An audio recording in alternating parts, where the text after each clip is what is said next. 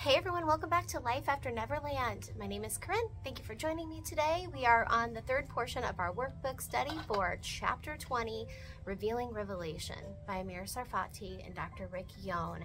I just have a little bit more that I wanted to wrap up with you guys today for Chapter 20. We're going to compare scripture with other scripture, specifically John's writings, the Old and the New Testament. So we're gonna get started right off the bat today, but before we do, of course, I'd love it if you guys would feel it in your heart to subscribe, stick around, hit the notification bell so you get notified whenever I post something, specifically in the community section, one in which it just keeps us in tune with what's going on in the world and track Jesus. It's kind of tracking what's going on in Bible prophecy so that we know where we are in the book of Revelation, which the book is alive, people. The book is alive. I did want to do a prayer, but I think what I'm going to do is read 1 Peter 1, 6 through 7. I feel like that's something that my heart wants to share. So be truly glad. There is wonderful joy ahead, even though you must endure many trials for a little while. These trials will show that your faith is genuine. It is being tested as fire tests and purifies gold, though your faith is far more precious than mere gold. So when your faith remains strong through many trials, it will bring you much praise and glory and honor on the day Jesus Christ is revealed to the world. So I just want you to meditate on that for a little while if you have never heard that verse before, or if it's been a while since you've thought about that verse. Having faith in the Lord Jesus is going to be worth more than gold. Gold can perish, but your relationship with the Lord in eternity will never perish. That's something that I'm always trying to refine, is my faith.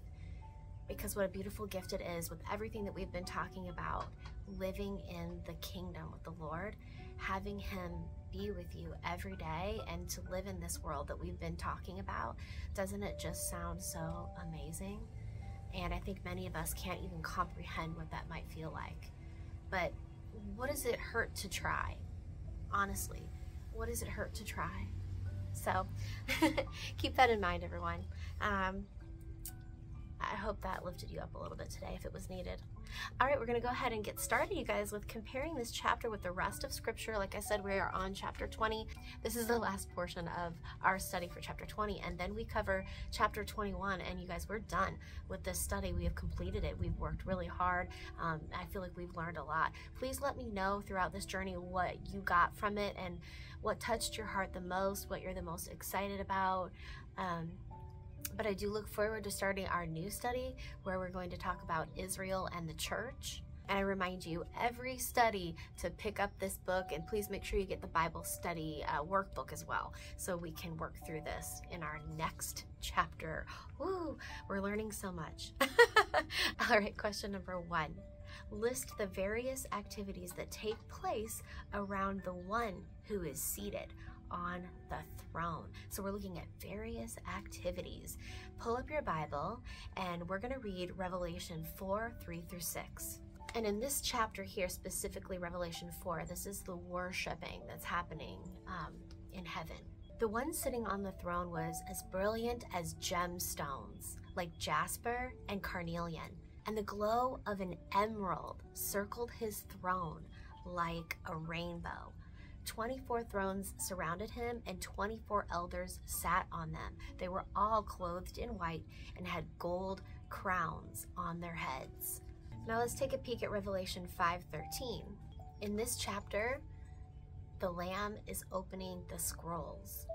And so it says here in verse 13, and then I heard every creature in heaven and on earth and under the earth and in the sea. They sang, blessing and honor and glory and power belong to the one sitting on the throne and to the Lamb forever and ever. Sounds to me like there's some massive worshiping going on here.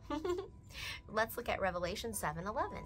In this chapter, God's people are being preserved, and in verse 11 it says, "And all the angels were standing around the throne and around the elders and the 4 living beings, and they fell before the throne with their faces to the ground and worshiped God." Isaiah 6, 1 through 4, and this is Isaiah's cleansing and call.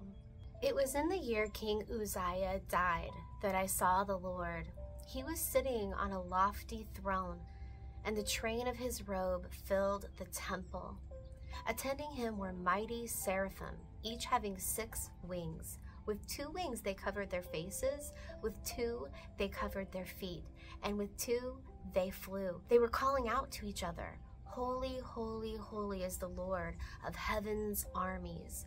The whole earth is filled with its glory.'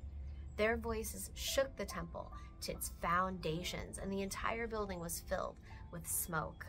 Daniel 7, 9 through 14. This is Daniel's vision of the beasts. We're just in that chapter, I guess you could say. But here we go.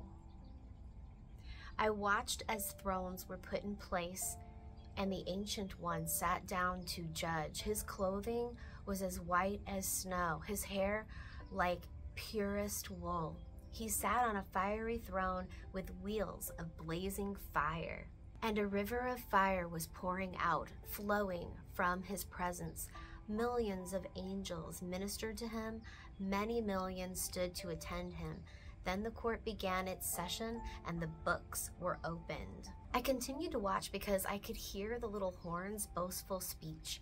I kept watching until the 4th beast was killed and its body was destroyed by fire. The other 3 beasts had their authority taken from them, but they were allowed to live a while longer.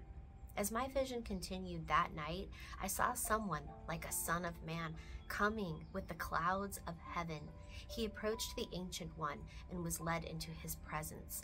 He was given authority, honor, and sovereignty over all the nations of the world, so that people of every race and nation and language would obey him.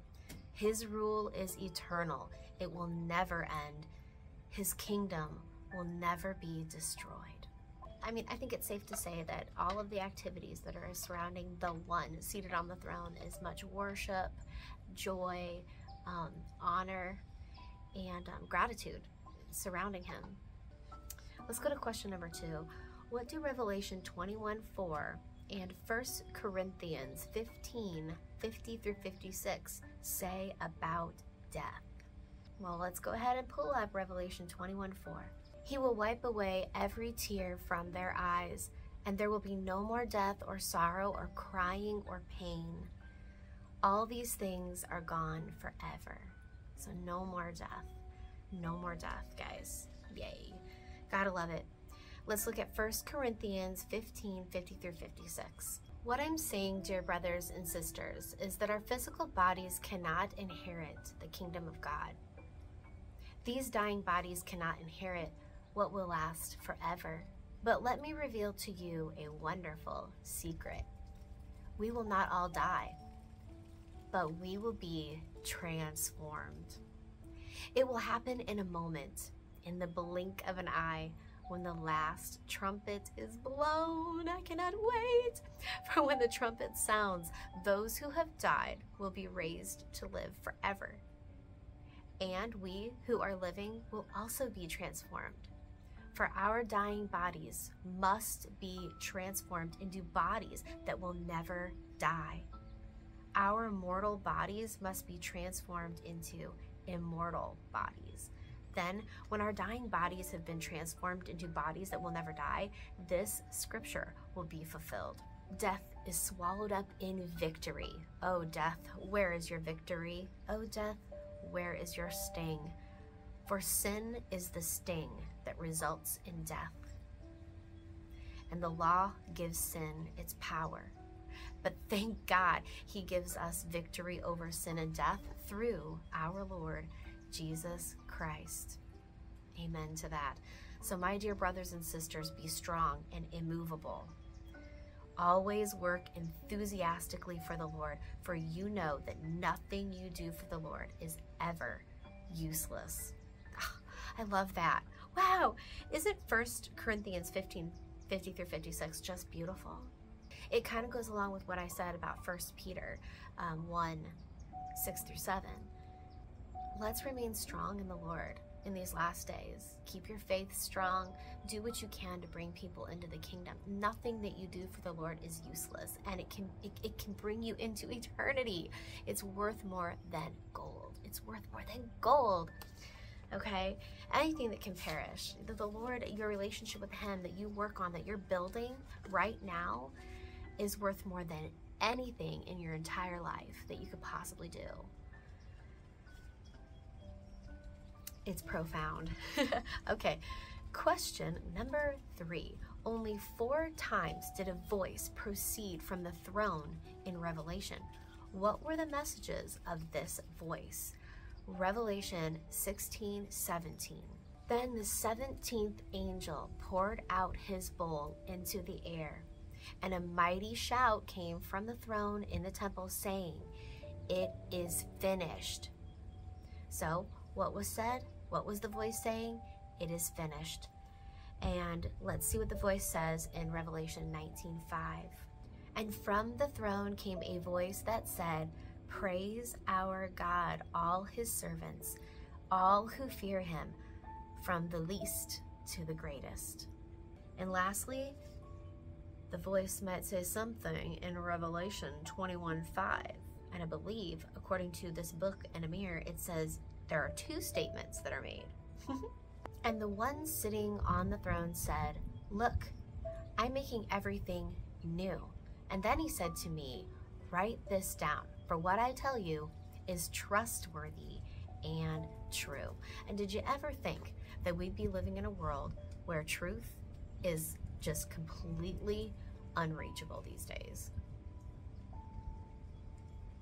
And that's because we live in the end times, and deception is running rampant. And the Lord told us to beware of that, did He not? Let's take a peek at question number 4. It says here, the Lord says He is the Alpha and the Omega, specifically in Revelation 21:6, the first and last letters of the Greek alphabet. And this is identifying Himself with the God of the Old Testament. What similar statements appear in the Old Testament? So let's check out Isaiah 41:4. So in the Old Testament, we know that the Lord is the Alpha and the Omega because we are reading it right now. Who has done such mighty deeds, summoning each new generation from the beginning of time? It is the Lord, the first and the last. I alone am He. And let's see Isaiah 44:6. This is what the Lord says, Israel's King and Redeemer, the Lord of heaven's armies. I am the first and the last. There is no other God. And we can also find more of the Lord being the Alpha and the Omega in Isaiah 48:12. Listen to me, O family of Jacob, Israel, my chosen one. I alone am God, the first and the last. Now, we're asked here in question number 5 to compare Isaiah 54:11 through 14 with Revelation 21:18 through 21. So let's do that. Isaiah 54:11 through 14. O storm-battered city, troubled and desolate, I will rebuild you with precious jewels and make your foundations from lapis lazuli. I will make your towers of sparkling rubies, your gates of shining gems, and your walls of precious stones. I will teach all your children, and they will enjoy great peace. That makes me so happy. And you will be secure under a government that is just and fair. Your enemies will stay far away. You will live in peace, and terror will not come near. Sold. Where can I sign up? Okay. Revelation 21:18 through 21. Oh, our poor children these days. Oh, it's so devastating. Oh, okay. The wall was made of jasper, and the city was pure gold, as clear as glass. The wall of the city was built on foundation stones inlaid with 12 precious stones. The first was jasper, the second sapphire, the third agate, the fourth emerald, the fifth onyx, the sixth carnelian, the seventh chrysolite, the eighth beryl, the ninth topaz, the 10th chrysoprase, the 11th jacinth, and the 12th amethyst. I've definitely learned those gemstones. Like, I've said it so many times in this study. Hopefully I'm still saying them right. Now, where was I? Oh yes, I have one more verse left. The 12 gates were made of pearls, each gate from a single pearl, and the main street was pure gold, as clear as glass. So it really does, in both of them, paint the picture. And again, don't you find it interesting that in the Old Testament and in the book of Revelation, you've literally got the same story being told about what the new Jerusalem is going to look like, and that we are going to be highly protected, which we did talk about in our very last study. And so, yeah, it sounds so hopeful. It sounds like everything that I've been wanting. You know, many of us say things like, a president is going to come and save us, but no one can do it like Jesus. And I don't think I need to say anything else. We need Jesus. This world needs Jesus in the biggest way possible, because a man can't change human behavior. This culture is completely deteriorating. And unfortunately, if you don't see it, I'm gonna have to go out there on a limb and say, you're blind, you're lying to yourself, or maybe you're not paying attention. So maybe it's time to start paying attention, you know? Yeah. Okay. All right. I'm loving this. I don't know about you guys, but I'm absolutely loving it. I think that it's bringing me so much hope reading this. I went to bed the other night and I just felt excited about the kingdom to come, and I feel excited again right now. Sorry, the light is, it's kind of a cloudy day out right now, but then the sun comes through, so it's like super bright and then it goes a little dark, so forgive me if I'm blinding you right now with my snowman. Did I mention that I'm dressed like a snowman? Okay, execute. We're executing. So what does this mean for my life? And how does this affect my life? Principle. God always provides a new beginning for those willing to commit to Him. This chapter has been about God making all things new. He will create the new heavens and the new earth, the new Jerusalem, as well as a new name and a new song. Everything will be made new. So question number 1 asks us, and this is where you want to pull up your journal if you need to, or if you would like to, because each question is personal to the individual, I feel. As you draw near to the end of this workbook, what new insights have you gained along the way that stand out to you the most? I have so many insights. Living with the Lord in my presence is something that I couldn't want more. To be able to not constantly hit my head up against a wall every single day when I go out into the world, whether it is dealing with difficult personalities, or, you know, pushing as hard as we can to just survive at the end of the day and not having enough time to spend time with my loved ones. All of that will be gone. Like, I believe that my loved ones, I pray to God, my animals, everything will be restored in heaven, and I'll be able to have everything that I have ever wanted. I can have the Lord at any moment, at any time. I can have peace and prosperity with my family, and to watch them have peace and prosperity. No more sadness, no more sorrow, no more death. We're gonna be immortal? What does that look like? What does that even mean? I mean, I just wanna explore that some more. And then all of these beautiful, precious gems. I mean, we're gonna live in basically a gem world is kind of what I'm thinking about, because I had told you that I was listening to Pastor Brandon Holthouse, and he was doing a study on the spiritual battle and the forces that are working against us. And he said that Satan used to live in an earth that was all gem related. I said this before, I don't know if you guys caught wind of me saying this, but he basically said that now he's going to be locked away while we're living in the gem world. So of course he doesn't want us to have that. He hates us. So it's just really fascinating, just in the protection alone, that the safety, I don't know what that would feel like. I really look forward to that. You know, when I think about Christmas, when you're opening your presents and stuff, I love to watch my family members open their presents, because I like to take time to pick out something that would really make them excited and happy. You know, maybe something that they mentioned months and months and months ago. I try to go find it and buy that for them, so that when they open it, they're like shocked. Whoa, you actually heard that I wanted that? You were listening to me? Now imagine seeing things like that happen to your family on a daily basis. Like maybe you have a family member that's handicapped, or maybe you have a family member that has some sort of major ailment that's hindered their life in some way. They won't have that anymore. And you get to watch that. Like, I'm just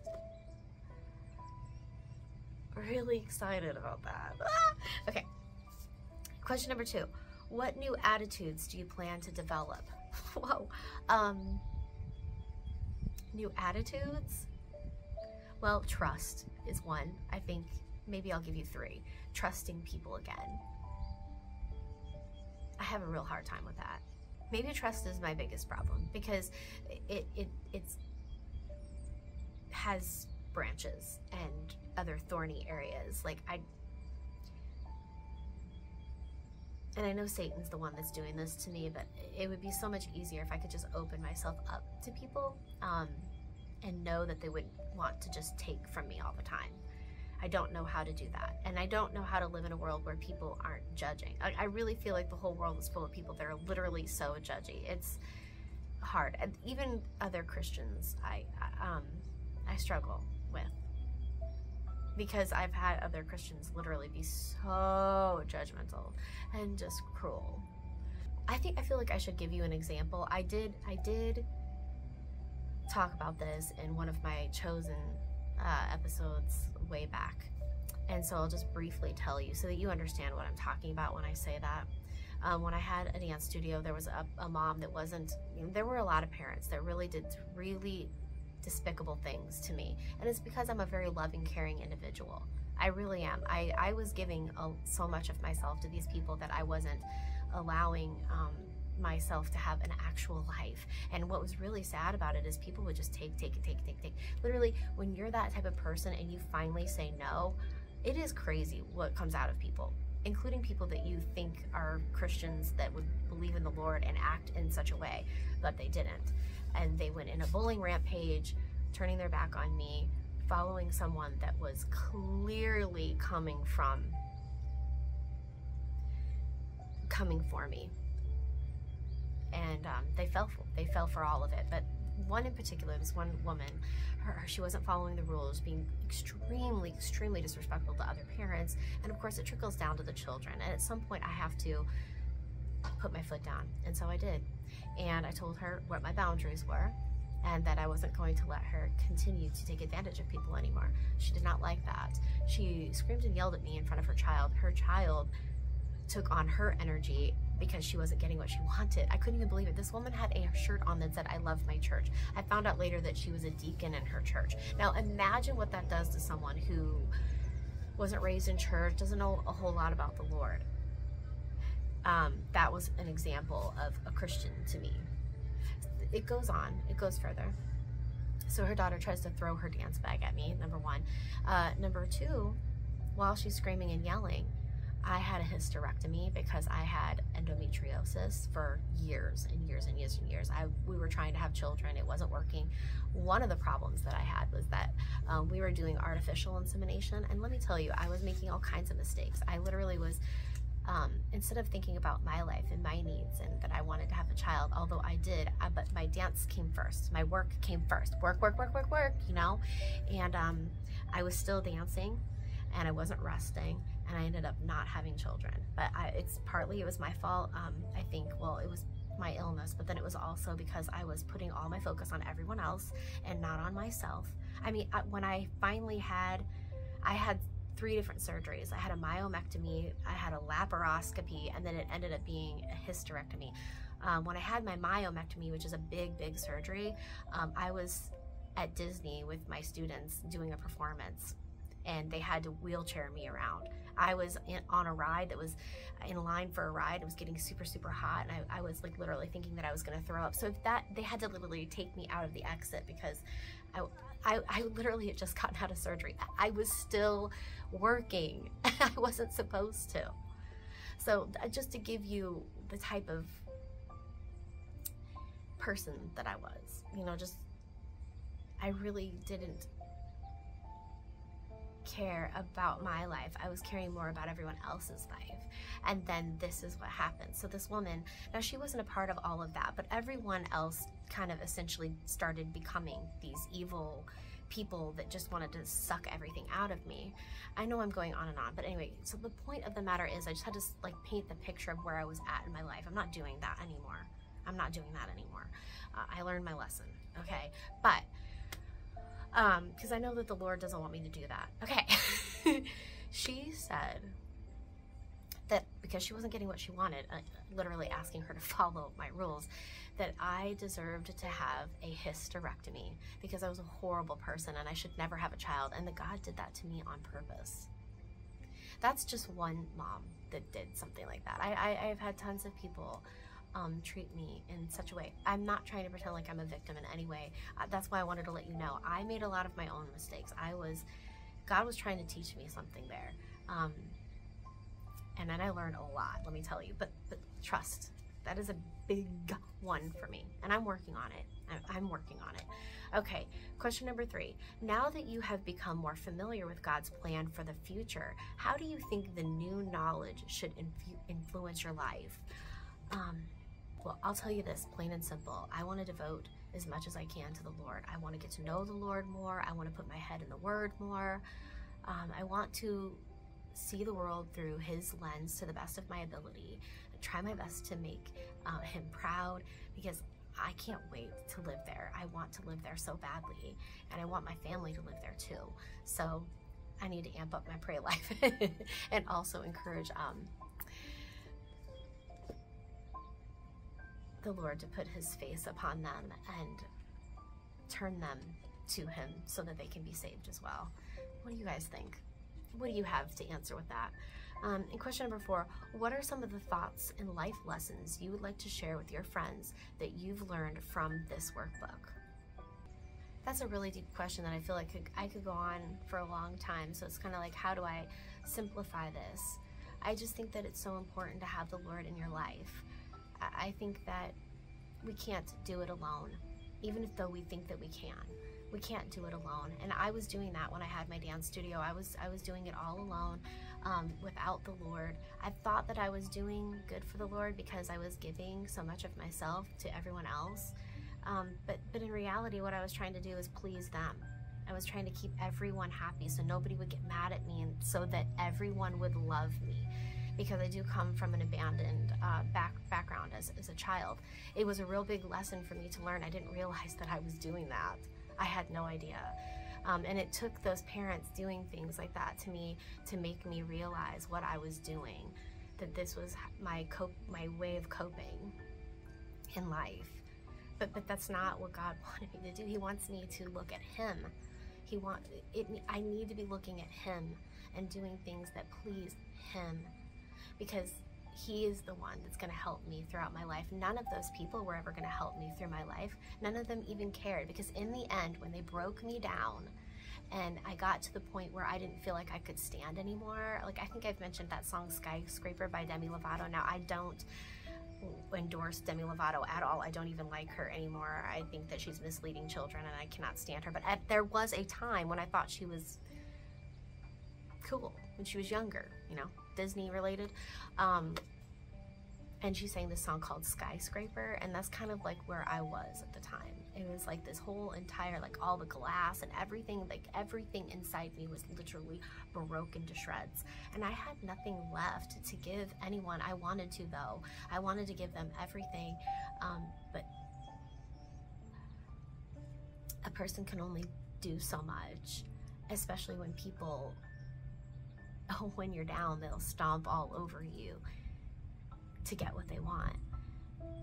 It's a harsh reality, but I'm glad that I went through it. You know, I always say what happened with my father-in-law woke me up, but I think that was the beginning. That my dance studio happened prior to that, like a few years prior to that, and losing my father-in-law a few years prior to losing him, and it was a huge process. I was going through so much. I literally was, at the end, I was just limping. Like, it, you know, and the thing is that the society and the world, the culture that we live in, when you're hurting inside, people don't value that. They don't value when you're hurting on the inside because they can't see it. And they also look at you like you're weak if you're suffering on the inside. And what I realized, like I said before, is that those people weren't going to be there for me in the end. But I knew that the Lord would be. And I do feel like he grabbed my hand out of drowning water and pulled me up, and he's helping rebuild me again. And I feel honored and privileged to be able to do this Bible study. Even though I can't see you all, you know, watching, I'm so grateful for you. I honestly am, because this is helping me grow. And there have been so many sweet, kind, loving people that have been on my channel. Deborah, Yusuf, Kathy, Pam, Chris, me too, and many others, new ones that have come in. I thank you for being so beautiful. But when you see what's going on in the world right now and how people are so hateful and so angry, and good is evil, evil is good, these people don't have the Lord in their life. And so when you read the book of Revelation, you start to see what is really going on in the world, and it starts to make more sense to you that God prophesied all of this, that this was all going to happen, and that we're going to be okay if we put our faith in him, if we believe in him. God and God alone is going to make this right for us. God and God alone can help us if we reach out our hand, we give him our life, we give him our heart, and we ask him to be a part of our life. That's what we're doing. When I lost my dance studio, that's what I did. I asked him to be a part of my life. I need you. I can't do it myself. Clearly, I cannot do this by myself.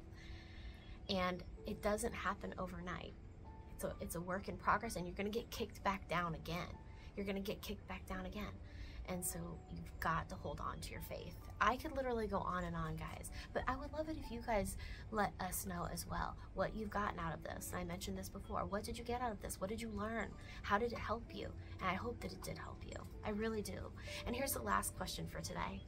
In what ways would you like to grow more in your relationship with the Lord? For me, I would like to grow in my prayer life.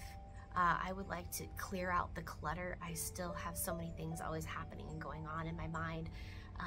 So many distractions, which again is the enemy.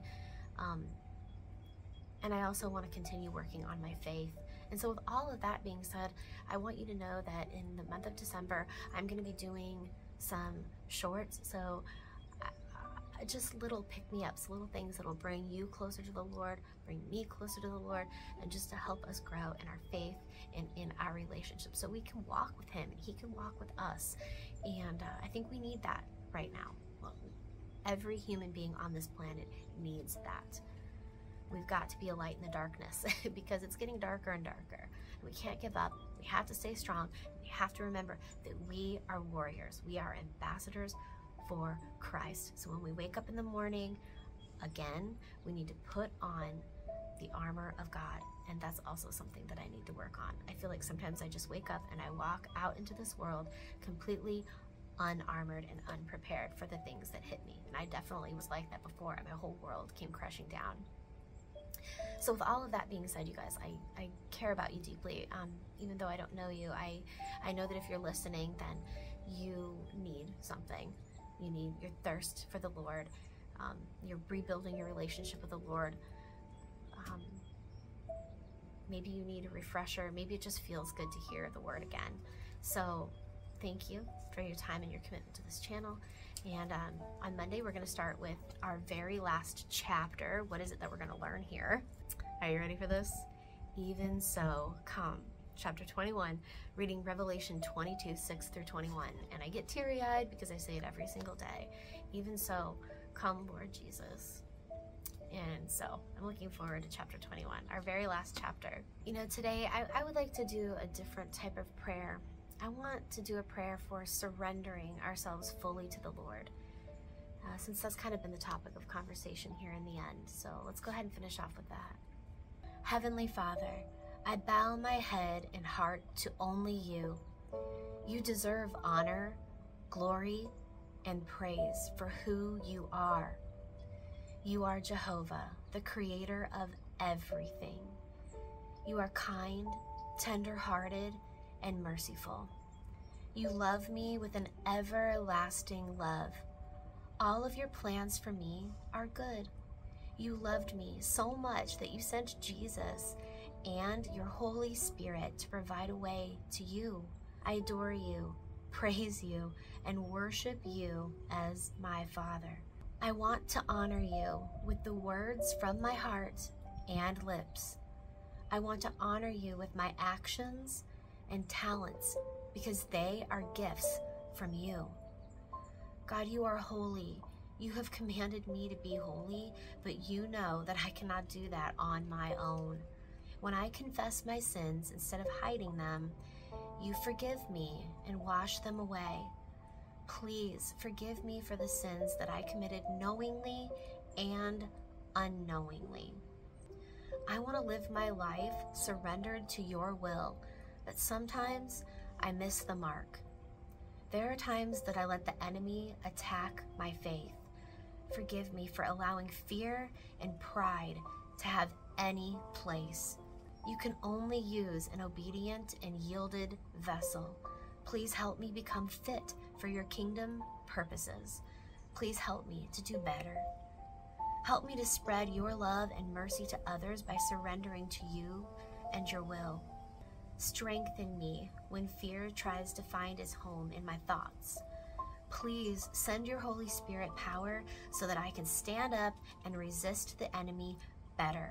I know that when I give you all you have given me, you will use it, bless it, and multiply everything. I know there is power in surrendering, so please help me to hear when you speak, obey when you command, and trust your plans. You are a loving Father, and I'm thankful to be your child. Thank you for my many blessings. I pray that you bless others through me. Help me to let your love and light shine through in all I do and say.